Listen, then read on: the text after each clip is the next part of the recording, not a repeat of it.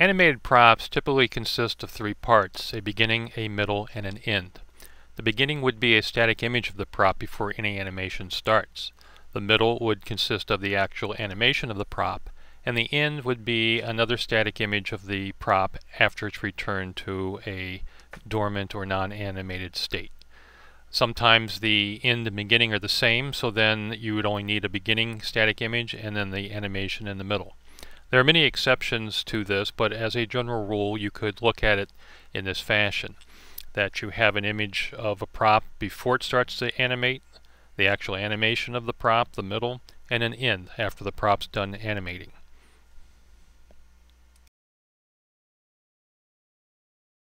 In this example, I will show how to create a very simple animated prop of a pinwheel. It's going to have a beginning, which is a static image of the pinwheel not rotating. That's something that an actor could carry around, or it could be sitting someplace while it's not rotating. And then it will have a middle where it's actually rotating, the animation part. There's no end needed in this case because the beginning is the same as the end. It will return back to its static state, which is what we'll have at the beginning image. The first step is to, of course, create our animated object, which is the pinwheel. We'll start a new drawing. I'll just choose letter size, and we have to pick a shape. Typically you want that symmetrical since this is a rotating object. I'll go over here to the quick objects and pick a quick cog, and then we'll create a cog. Now for rotating objects, you always want them to be the exact same height and width so that when they rotate they won't seem wobbly. We can also here make the center smaller, like so, and we can add different number of points to it, and I'm going to choose 8 points. Now if we only had 4 points, when we animated this we'd have to make the animations. We'll rotate this, and when we do we'll have to rotate it from this current position, which call it 0 degrees, all the way over 90 degrees to this position, and that would be a symmetrical ending to our rotation. Of course, the more points you have, the less you have to rotate it.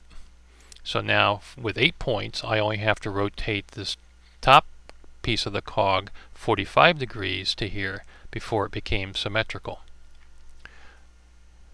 Now let's make the lines a little bit thicker here. We'll go 5 point on that. We'll pick a color. Let's say we'll make blue lines, and the fill will make yellow. Here we go. So now we have our pinwheel, but we still need a handle. So we'll pick the straight line tool, and we'll come up here and we'll make our handle for the pinwheel. Now let's make that black. Change the colors here, and if you notice it's still behind, it's in front of this, so we need to make it behind. So we come up, right click on it, and we do order objects, send it to back. So now it's in the back. Okay, of course if I make it black, there we go. So there's our pinwheel. So what we want to do now is take and copy this. So I'll select all the objects. I'll just do a Control-C, or you can right click and do a copy, and then we will create a keyframe animation. Pick a custom page setup. What I'll do on this one is do a say 600 by 800 is a good size. There it is, and then we will right click and say paste, and here's our pinwheel, and we'll move that into our area there. So there we have our pinwheel. Let me zoom in a little bit. Okay, now the first thing you want to do here is you want to create the beginning of the pinwheel. This is the way the pinwheel is going to look before it starts rotating. So the first thing I'm going to do here is I'm going to file export that as a flash file. It's going to be a single frame, so it's going to be a static image. So I'll call this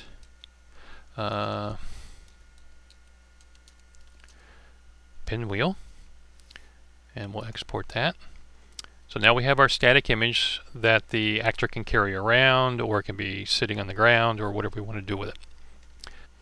Next, we're going to want to rotate our pinwheel so that it will simulate movement.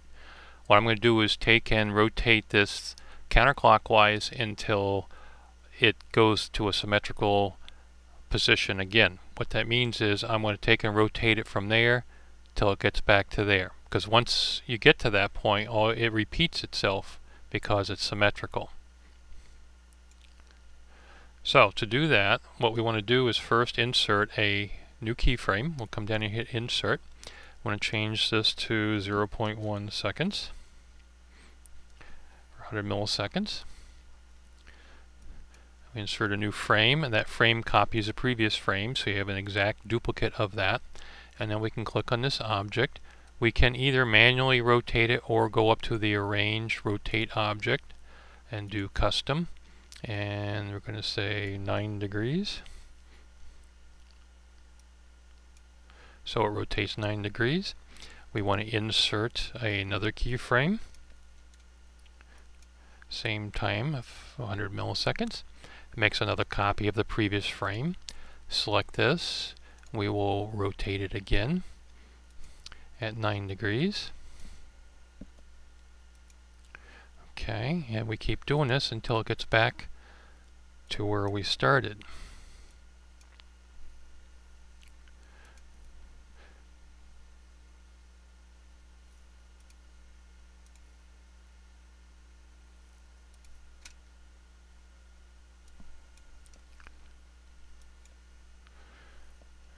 Okay, I think we need one more.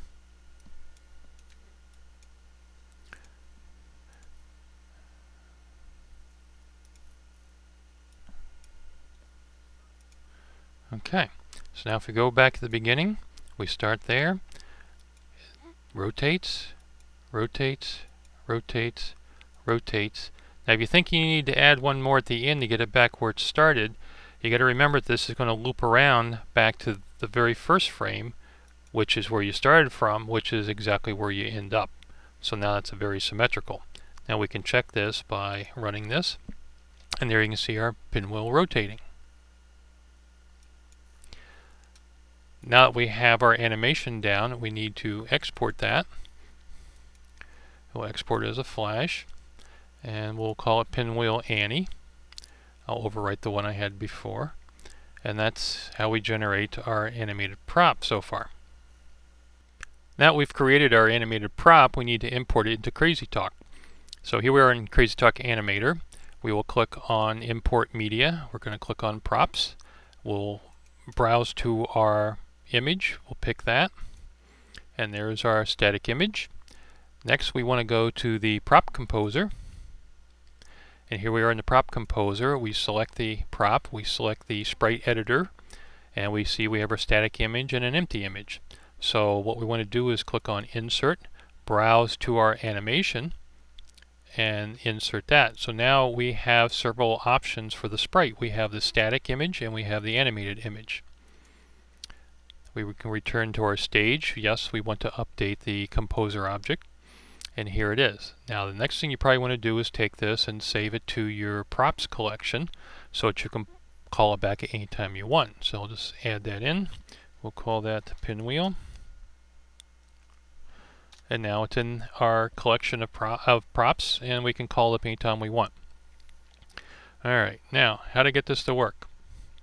Well, what we want to do is first have it sit there statically, so we make sure that we're on the static. We'll hit close. We'll start the running. We can stop it at any point. Come over here, switch the sprite to the animation. Continue on, and now it starts animating. We can stop it again and then switch back to the static as such, so it's not moving. So if we go back to the beginning, play the whole thing, it's static. We switch the sprite, it starts animating. We switch the sprite again and it stops. And that's your animated prop. Here's an example of the animated pinwheel in action. I have Cherry here holding the pinwheel. The sprite is set to the static at the moment. So I'm going to have her walk across the stage for a little bit. And then I'm going to switch the sprite to the animated portion to have it start rotating, as you can see there. And then when she gets to the other side of the stage, as she stops, the pinwheel is going to stop spinning shortly after she stops, like that. And in real time, here's what it looks like. One more time. She walks along, pinwheel's not spinning, change it to the animation, it starts spinning, she stops walking, and then the pinwheel switched to the static and it stops. That's an animated pinwheel in action.